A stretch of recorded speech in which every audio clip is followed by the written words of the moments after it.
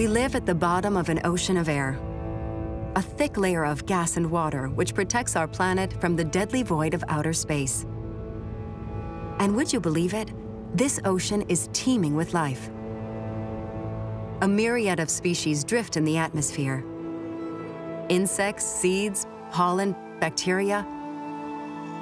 By analogy with sea plankton, these tiny organisms have been given the collective name aerial plankton. Over the last few decades, many scientists have explored this third dimension of our world. Relatively unknown until recently, aerobiology, the study of life in our planet's atmosphere, tracks the movements of these airborne life forms in clouds, raindrops, and sandstorms. Biodiversity, health, climate, a series of discoveries has been made about how these tiny organisms influence not only our lives, but our living world as a whole. Overhead, a precious and invisible ecology, offering a new frontier of exploration.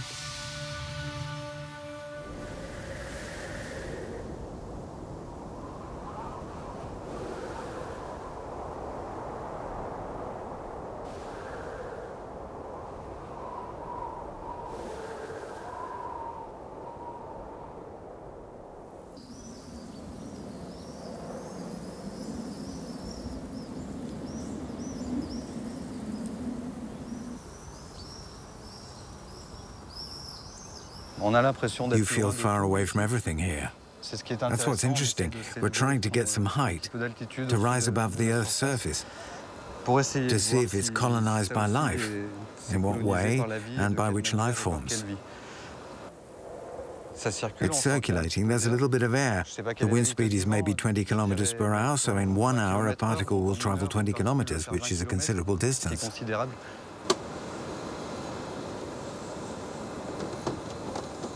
Pierre Amato studies life forms in the Earth's atmosphere at the Institute of Chemistry at Clermont-Ferrand in central France.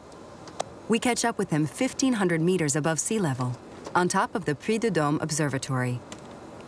He's setting up plankton traps, air aspirators that filter and capture tiny airborne organisms. For Pierre Amato, the sky around us is far from empty. He offers us an astonishing description of the ocean of air in which we live. Everything in the atmosphere comes from the ground, from Earth's surface. Well, almost everything. So you have a kind of reflection in the air of what's happening on the ground. All of this is in a state of flux. It's very dynamic. Everything moves and combines. Day after day, winds brush and scrape every surface on Earth and whip up all sorts of living and non-living particles into the atmosphere. They're invisible, but constantly around us. These particles can reach heights of 5,000 meters and form reflections in the sky of the different environments on the ground.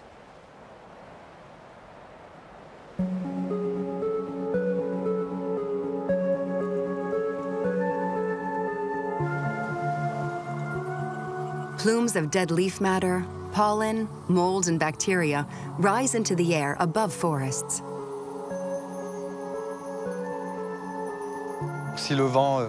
When the wind blows, it distorts. It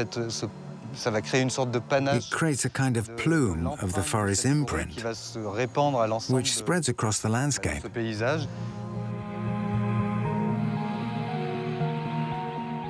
Grass debris, small insects, fragments of sheep hair rise into the air above a meadow.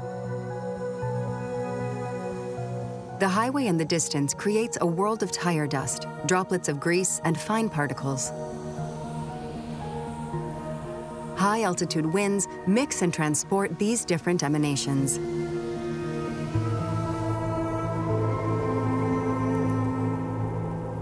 Constantly moving air carries this multitude of life forms, this aerial plankton, through the sky on its currents.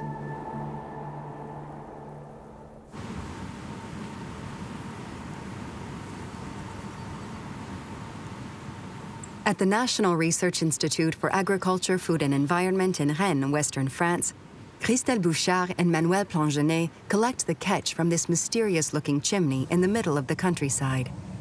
It is a huge pooter, or insect aspirator. You can feel the air gushing out of the trap. This trap is 12 meters tall. Well, not exactly 12 meters, because it's a British model. It's 40 feet tall, which is a bit more than 12 meters. The idea is not to catch insects flying at ground level, which are really local movements. What we want to do is capture insects that have been carried high into the air by wind and probably traveled long distances.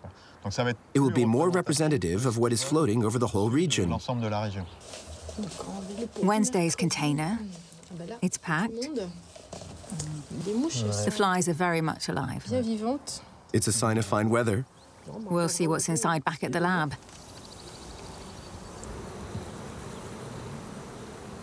Insects are the largest living things that make up aerial plankton. Depending on their size and the wind's strength, they spend a few hours or several days in the air and can reach heights of 1,500 meters. The trap sucks up everything in the vicinity. The agronomists use it to look out for and warn farmers about the arrival of clouds of aphids and other crop-ravaging insects. It operates 24/7.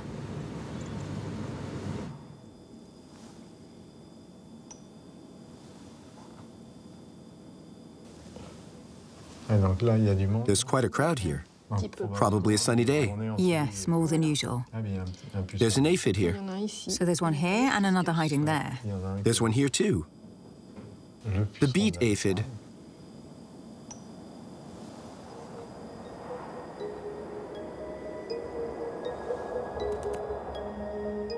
A whole world stopped in its tracks. Beetles, ants, flies, bugs, and even spiders. An incredible variety of species for an invisible aerial ballet. As in the marine environment, you find lots of cells, algae, small crustaceans, and so on. But in a cubic meter of air above our heads, you also find all sorts of organisms, such as spores, pollen, and bacteria, and also lots of little insects and spiders.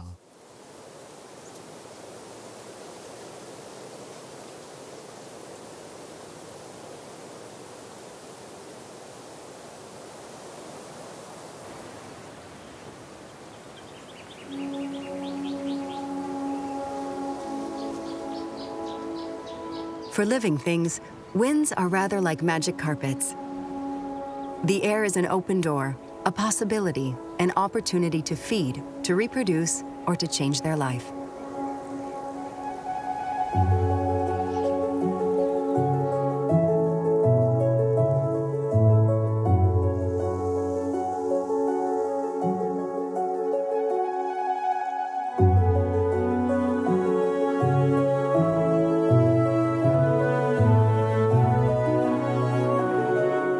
While birds are capable of active flight, more often than not, aerial dispersal is a passive process. The creatures carried aloft as aerial plankton do not control the direction, the altitude, or the distance traveled during the journey.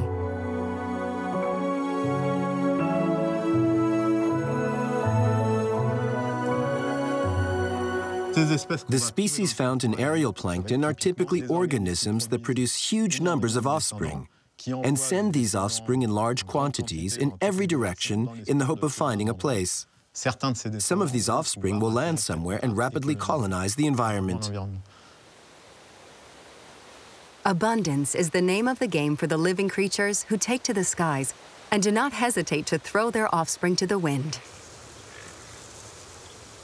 For plants, the wind is a powerful dispersal force, and 90% of all plants use it. Seeds often have shapes that enable them to fly away on the slightest breeze. A single tree entrusts millions of these precious seeds to air currents.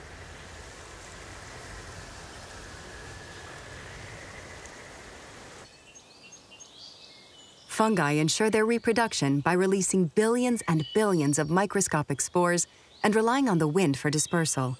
But it's a bit hit and miss.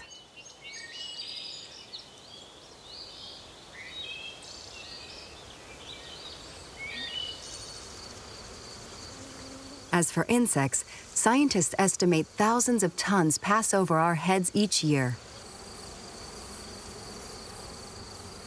All of these living things participate in this gigantic aerial lottery where the chances of survival are slim. Most of these offspring will die during the journey. The benefit is not individual. Very few individuals gain anything. It's those that land in the right place. But those that do land in the right place will have a huge benefit, producing millions of offspring. So in the end, the results are positive.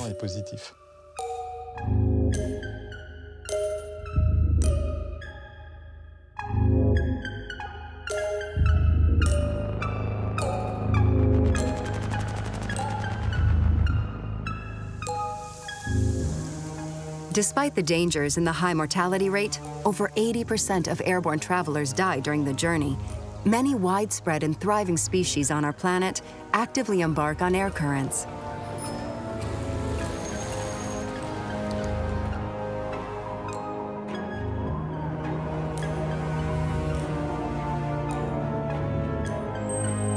And what happens to those that don't succeed? They die in the air of cold, land in the wrong place, or get eaten. Aerial plankton constitutes a rich food source for the predators who intercept the tiny life forms on their journey.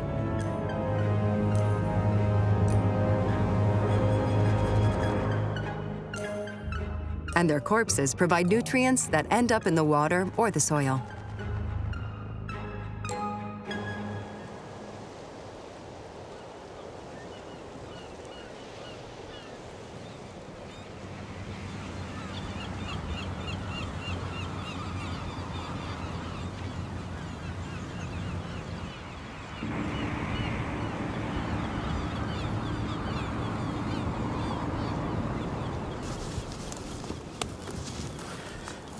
When you part the vegetation like this, to see what's going on at ground level, you almost immediately see these tiny spiders scurrying about.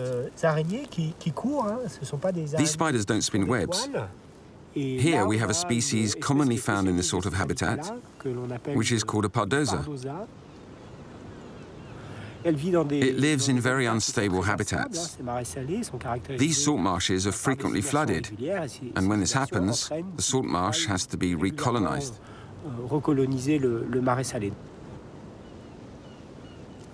This tiny spider is going to show us just how vital aerial dispersal is for the living things that rely on it.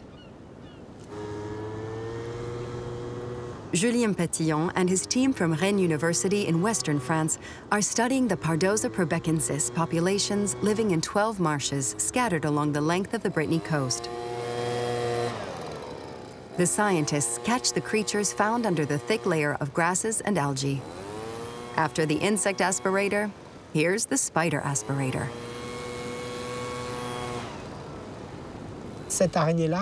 We've never found this spider anywhere else than in these salt marshes, not even in the habitats around the salt marshes.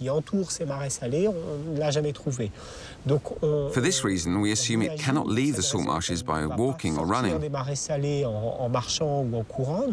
so there's no ground dispersal.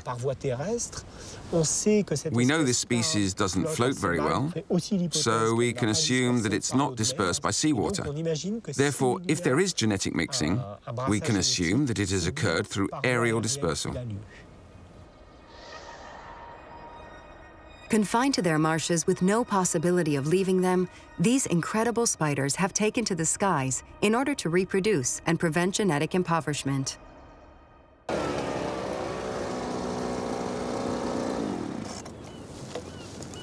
Julien Pétillon's team is trying to determine whether the spiders found in the different salt marshes are related.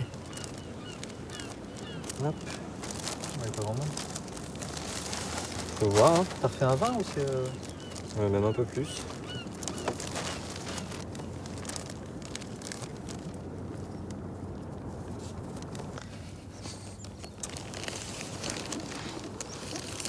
Did you get any?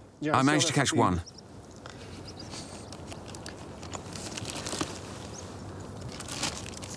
It's definitely a Pardosa purbecensis. I don't think it's an adult. What do you think? No, it's a subadult. It is a subadult, but it's big enough for us to be able to work on. In other words, crush it, extract its DNA, then sequence small parts of a gene. And by sequencing a part of the gene, we'll be able to compare the populations and estimate the exchange of individuals, the gene flows, and therefore the mixing that may have occurred between these populations. The first results of this study show that the marshes are islands of life connected by prevailing winds. Some appear to be starting points for the spiders, some are checkpoints, while others are the end of the journey for those that land in them. The maximum dispersal distance is 200 kilometers, a vast territory for such tiny creatures to cover.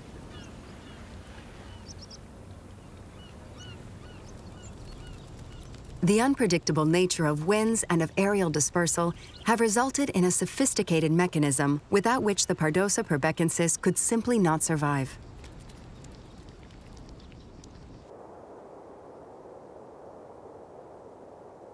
Well before the advent of genetic sequencing, wandering spiders had already got themselves noticed, because scientists have known about the existence of aerial plankton for almost 200 years.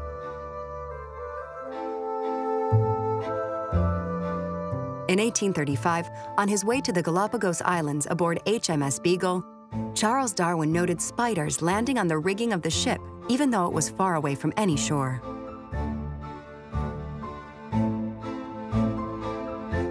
In the second half of the 19th century, through a series of experiments, Louis Pasteur proved that there are always what he called organized corpuscles suspended in the air. He opened the doors of a world inhabited by microorganisms.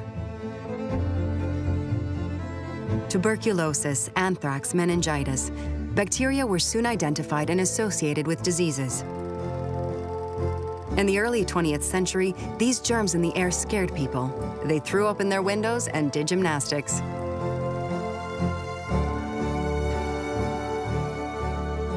A new science appeared, aerobiology. The first comparative analyses were soon conducted. In one volume of air, 55,000 bacteria were found in the Rue de Rivoli in Paris, but just 7,600 beneath the trees in a public park. In the Swiss Alps, a hotel advertised itself by displaying a sign outside. Only 25 bacteria, a tourist's dream. In the 1930s, the celebrated pilot Charles Lindbergh flew over the frozen wastes of northern Canada with sticky paper attached to the nose of his airplane. With this, he collected many samples of fungal spores, pollen, and microalgae. The idea that living things can survive long, high-altitude journeys gained ground.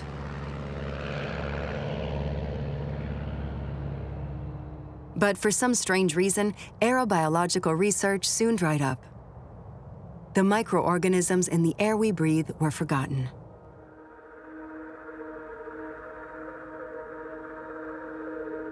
Until the end of the 20th century.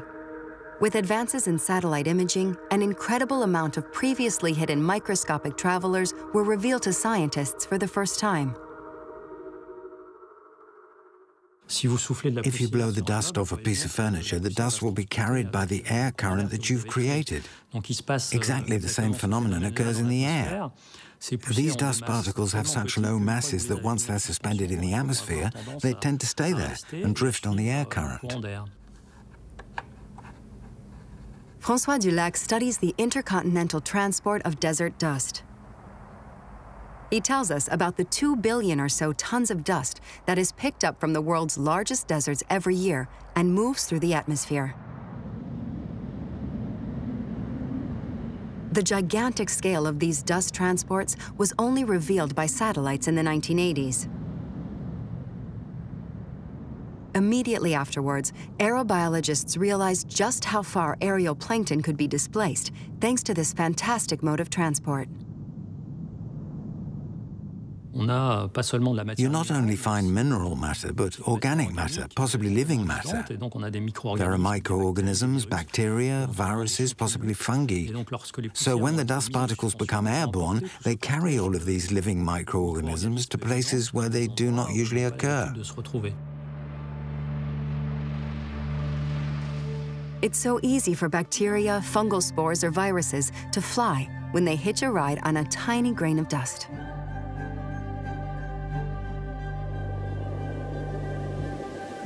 With the desert wind, grains of sand are thrown up into the air, and when they fall back down, they shatter the finest clays. These tons of dust particles and their tiny hitchhikers are sucked up by columns of warm air and soar 3 or 4 kilometers into the air. We can track the long-distance transport of these dust particles. Satellite imagery shows the formation of a plume over the Sahara Desert. With each passing hour, the plume becomes bigger and starts to move. I'm going to go forward in time. 2 days later, we can see that this massive cloud of dust is starting to drift towards the Atlantic Ocean. And within days, it will be over western France. Then, in all likelihood, it will hit the British Isles and possibly Scandinavia. Earth's weather systems, depressions, anticyclones, warm air currents, cold air currents, move, attract, or repel these bands of dust. The bands form highways in the air, which wrap around our planet.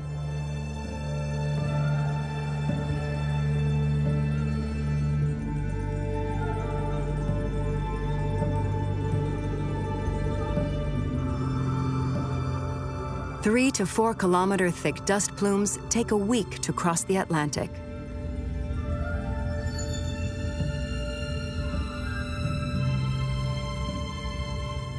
The atmosphere is a life-giving environment. Matter is added, chemical elements are added, and possibly nutrients too. These natural desert dust transports actually contribute to the balance of the ecosystems on the Earth's surface.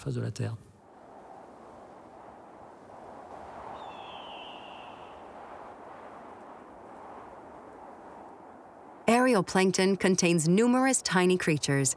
They travel very high, very far. But what are their trajectories? And what is their environmental impact? All of these microorganisms eventually fall to the ground somewhere on our planet.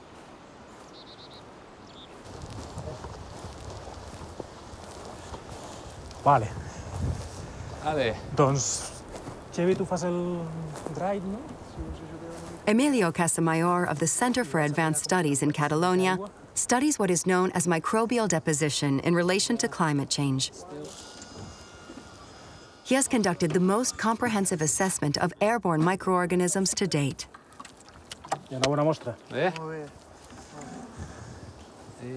We catch up with him and his team in the Spanish Pyrenees. Vale.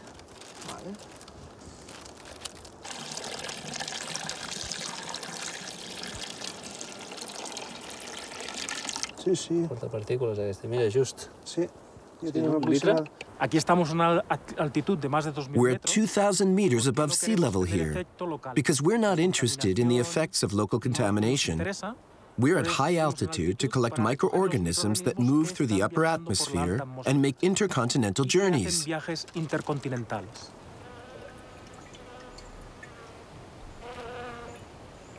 Tras la muestra de la lluvia, durante una There's a semana, week's worth of rain in the collector. recogido en el colector. Here, we have microorganisms and particles. We're going to collect them in a filter to take them back to the lab.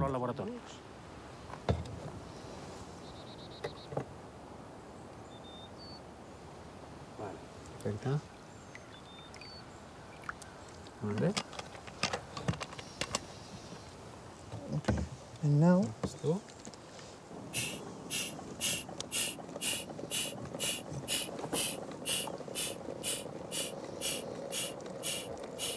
Las partículas que The tenemos particles are in here, ahora aquí el agua and está this water is clear.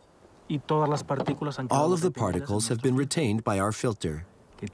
There are organic particles such as bacteria, fungi, and pollen, as well as non-organic particles such as clays, silicates, and minerals, which come from distant sites. In this case, it could be African dust particles, for instance, that have traveled through the air and then fallen with the rain. And we collect all of this. In this filter, there are thousands of millions of microorganisms.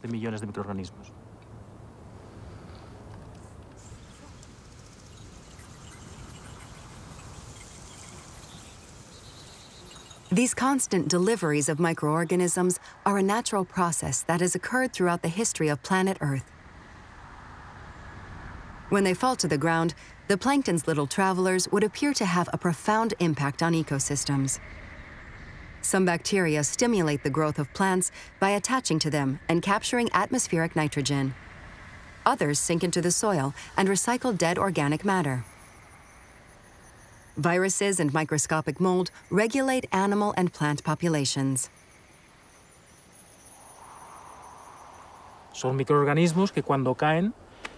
They're microorganisms which, when they fall, can colonize new environments. It's an excellent dispersal system. The bacteria colonize environments all over the planet. These small reactive biological units fall and start to develop life.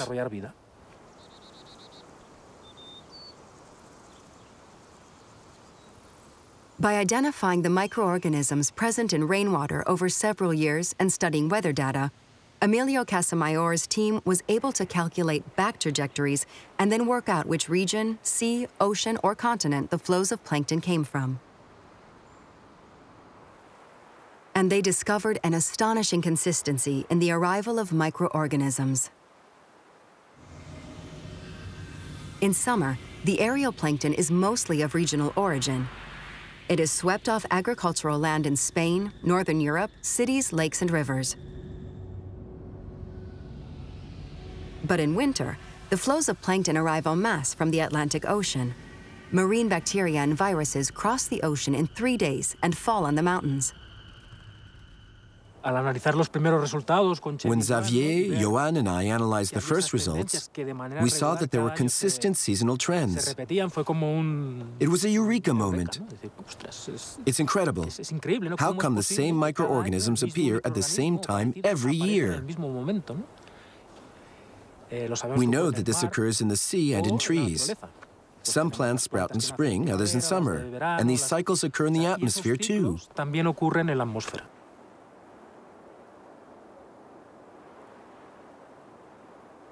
The flows of plankton are therefore not random mixes of species floating around in the atmosphere.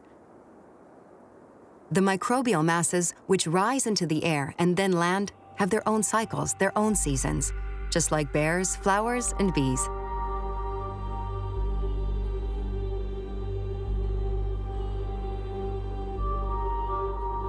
But the life-giving atmosphere can also become a threat. Among the hordes of microbes drifting through the air, some could harm us. Can microscopic aerial plankton fall on us and make us sick?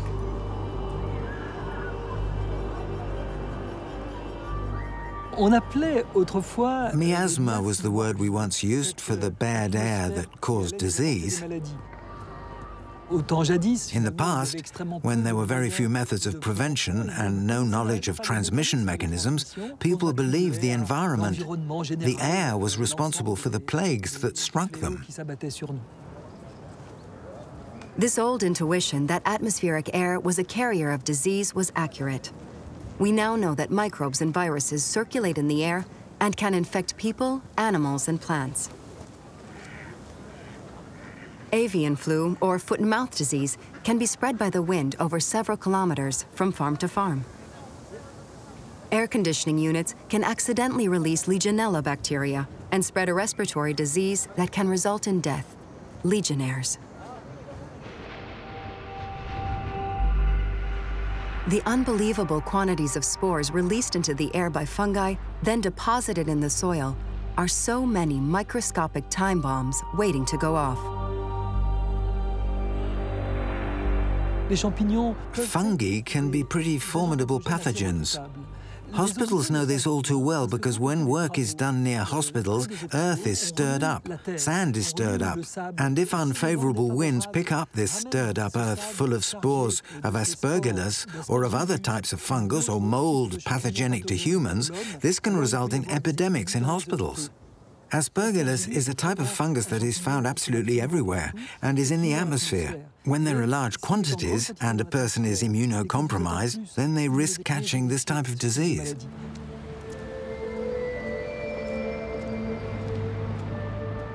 This medium-range dispersal of agents pathogenic to humans has been proved. Short-range contamination, from 0 to a few meters, by contaminated droplets, as is the case with flu and the coronavirus responsible for COVID-19, has also been confirmed. But no solid evidence of long-distance transmission, from 100 to several hundred kilometers, has yet been found.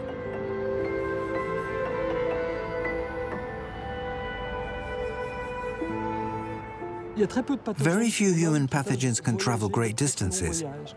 In the laboratory, we looked for the coronavirus's weaknesses and discovered that it is very fragile indeed.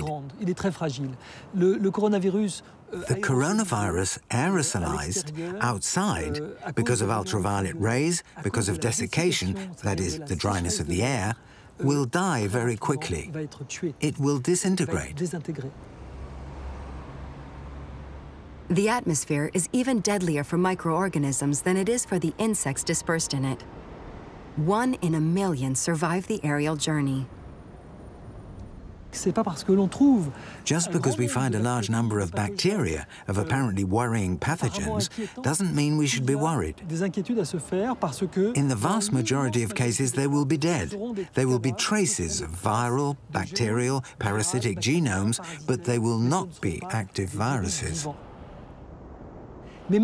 But even if they were, the fact is, it is extremely rare for us to fall ill with a virus or a bacterium.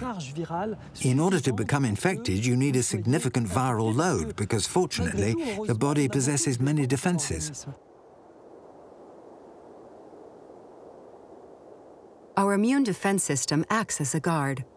However, most infectious diseases today are spread via another air route. Airline passengers spread microbes around the globe.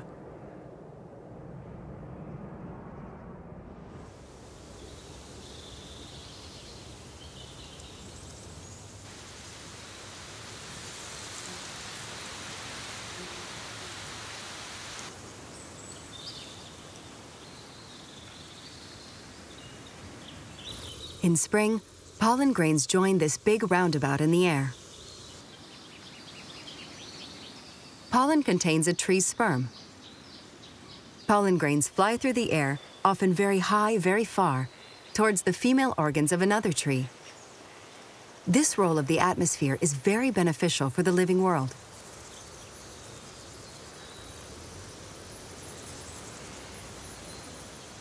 But pollen grains can break on their journey. They then release the irritating substances that make pollen allergies a major issue for public health.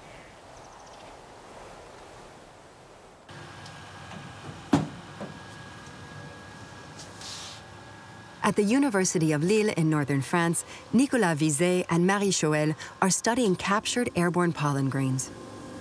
They hope to find out whether pollen grains break more easily if they have encountered atmospheric pollutants in the sky. Let's put it into focus first. Ah.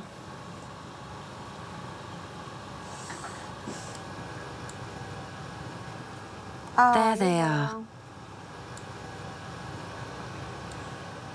This pollen is completely torn apart.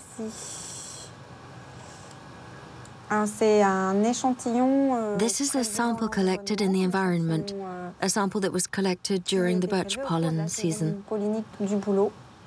The pollen grains are cracked. We can see that they have suffered to such an extent that their contents have spilled out. The protective membrane has been literally ripped apart.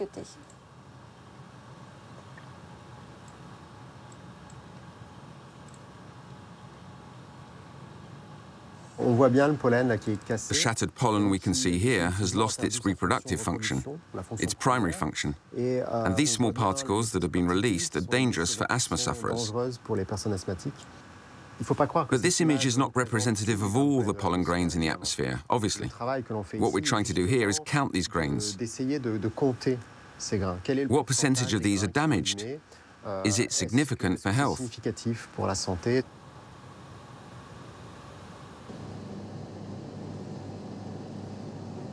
To understand what happens between a pollen grain and a pollutant in the atmosphere, the researchers are trying to reproduce this encounter in the lab. This pollen is deliberately contaminated. We make our pollen grains suffer in the lab. It's the revenge of allergy sufferers. There's ozone flowing through here, and I'm going to drop the pollen into the ozone.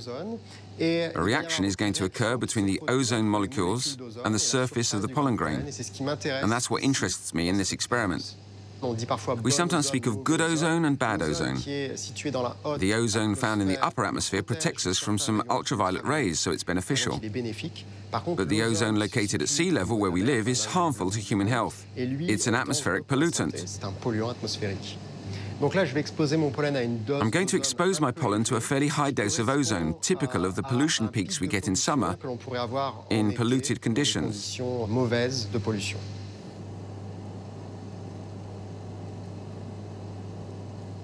The contaminated pollen is subjected to different tests. A pollen grain cannot get inside our lungs. It's too big and is stopped by the cilia in the nose. But if it breaks, it releases particles, carriers of allergenic proteins that can get into the bronchial tubes and cause allergies and asthma. The aim of these experiments is to subject the pollen to the kind of ordeals it encounters on its journey through the air. For instance, traveling through rain. More often than not, this causes pollen grains to explode. Will the pollen contaminated in the laboratory break more easily in water than healthy pollen grains? Marie Choel is calculating the proportion of damaged pollen grains. After the water test comes the mechanical shock test. On its journey, especially in urban air, pollen picked up by wind can be dashed against buildings or car windscreens. What happens then? Nicolas Vizet flings healthy and contaminated pollen against a surface in an impactor and counts the number of grains that have burst. This shows that air pollution weakens pollen grains, making them more likely to rupture. And so, these days, pollen grains are more likely to cause asthma attacks and more likely to break in the atmosphere. It's an image on a very tiny scale of our footprint. I think that human activity has changed everything, polluted everything, even on the tiniest of scales. Y compris à ces échelles infiniment petites. Pollen covered in particles emitted by human activity. Soot particles from road traffic, iron oxide particles, zinc particles, manganese particles from industry. Just as scientists are beginning to understand the importance of aerial plankton for the Earth machine and its inhabitants, the sky is being radically altered by humans.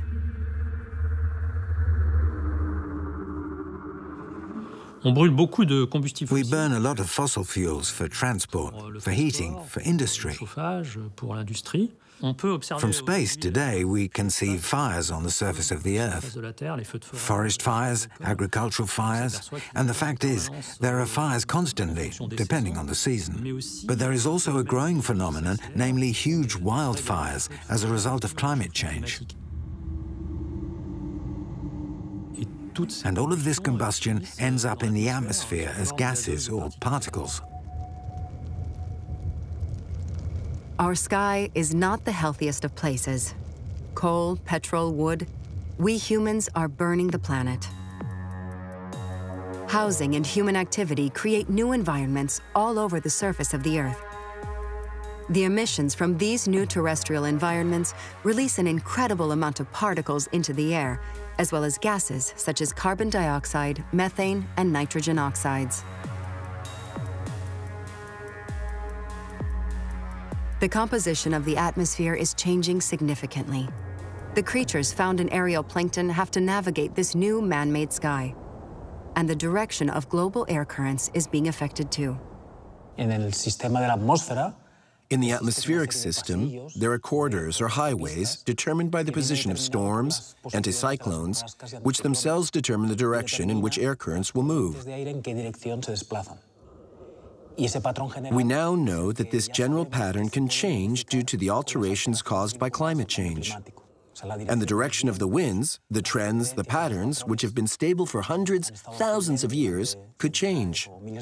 This can have an impact on ecosystems everywhere and on the distribution of organisms.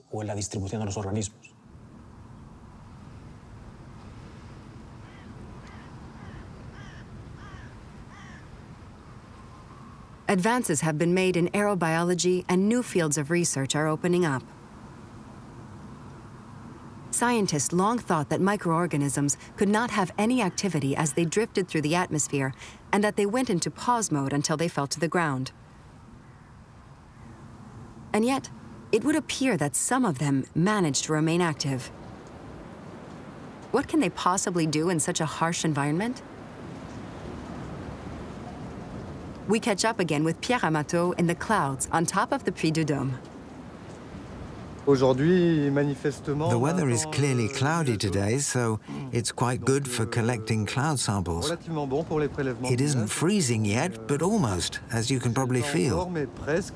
A lovely big cloud like this is ideal for taking lots of samples.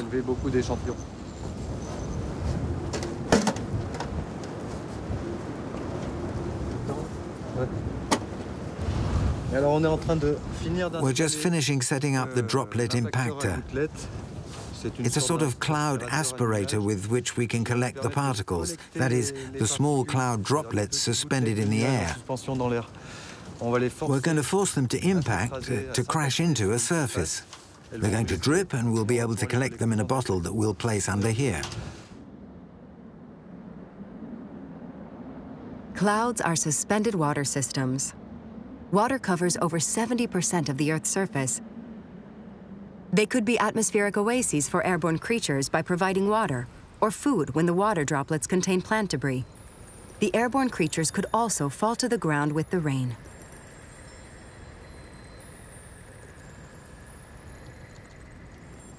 I'm putting myself in a bacterium's shoes.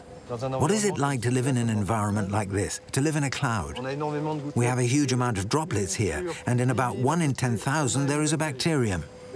We can imagine all these bacteria isolated from one another. Do they interact? If so, how? How do they feel to be all alone? Are they really all alone or grouped together in the same droplet when the desert around us is much bigger than we think?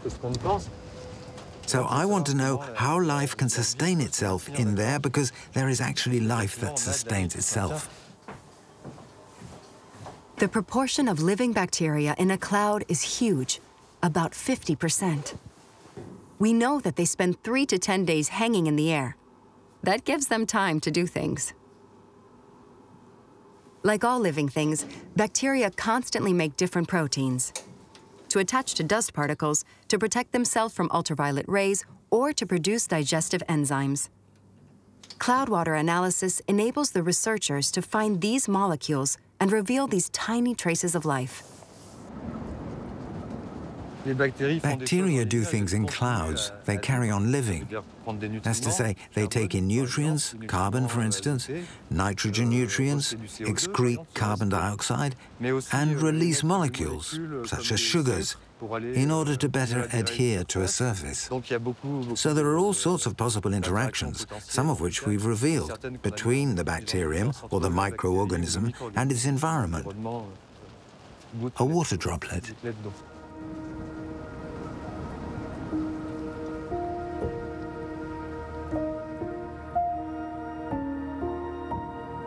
In Pierre Amato's petri dishes, the incredible variety of bacteria and fungi are evidence of the microbial life in the clouds.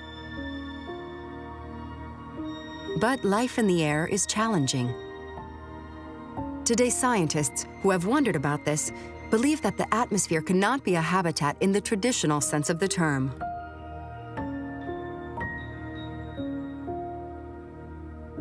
Planet Earth's small inhabitants simply pass through our ocean of air.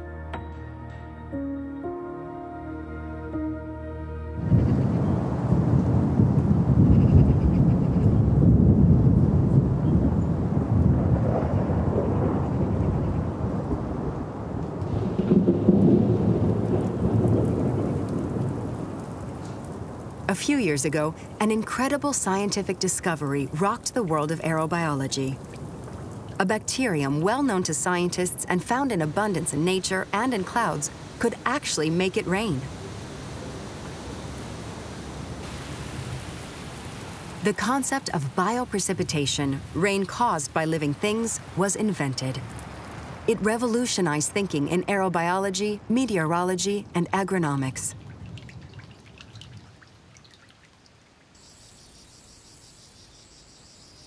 At the National Research Institute for Agriculture, Food and Environment in Montfavet in the south of France, Cindy Morris's work focuses on this bacterium with strange powers. Its name is Pseudomonas syringae.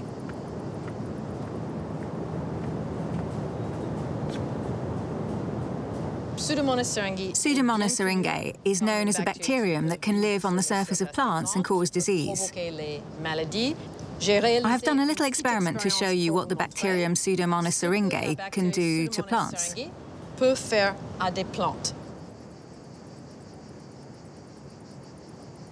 Cindy Morris sprayed a solution containing the bacterium on the outer leaves of this wild lettuce, but she protected the inner leaves. Then put the plant into a freezer at -6 degrees Celsius for a few minutes.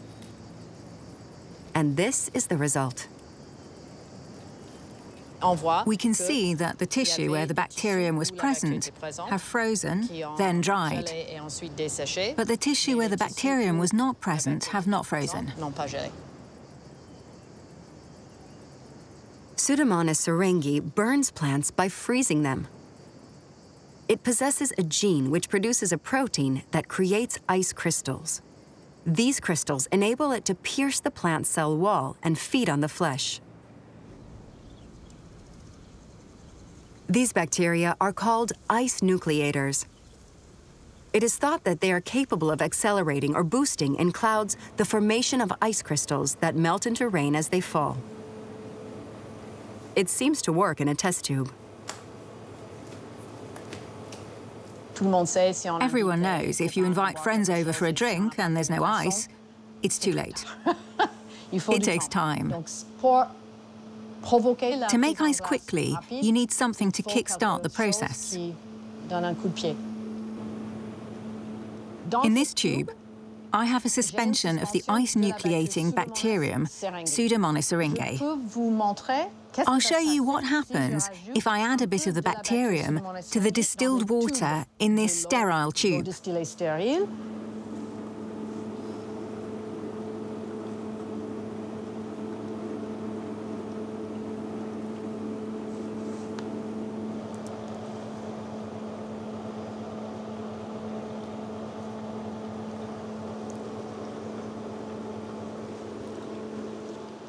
As you can see, it's frozen.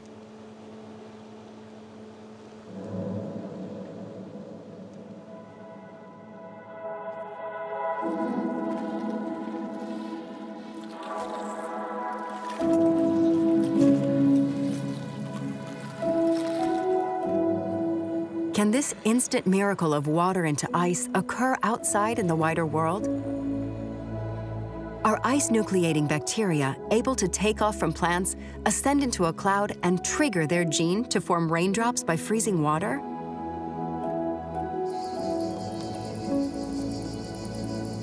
Bioprecipitation is a hot topic.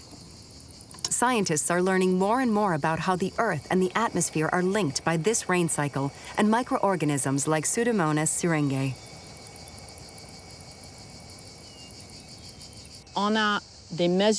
We have measurements that suggest it can cause frequent rain cycles. That the rain falling today, thanks to the interaction between the atmosphere, plants, and other microorganisms, will have an effect on the rain that comes later. So it isn't about the amount of rain that falls, but the frequency of these events.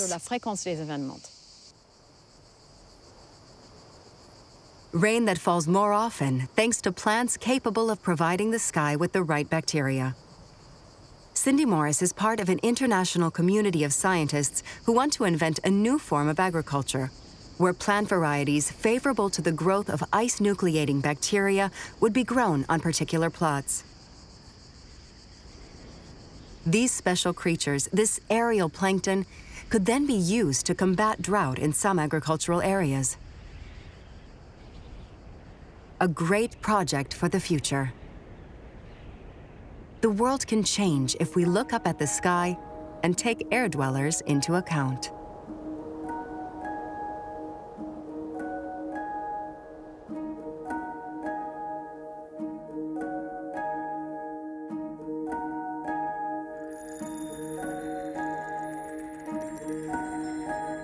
Aerial plankton has shaped the world in which we live, and it continues to influence our lives day after day. Scientists still have many questions about its role in the great Earth machine. But it's time we understood that there is a rich and fragile world of life above our heads, which we must protect, just as we do our forests, deserts, and oceans.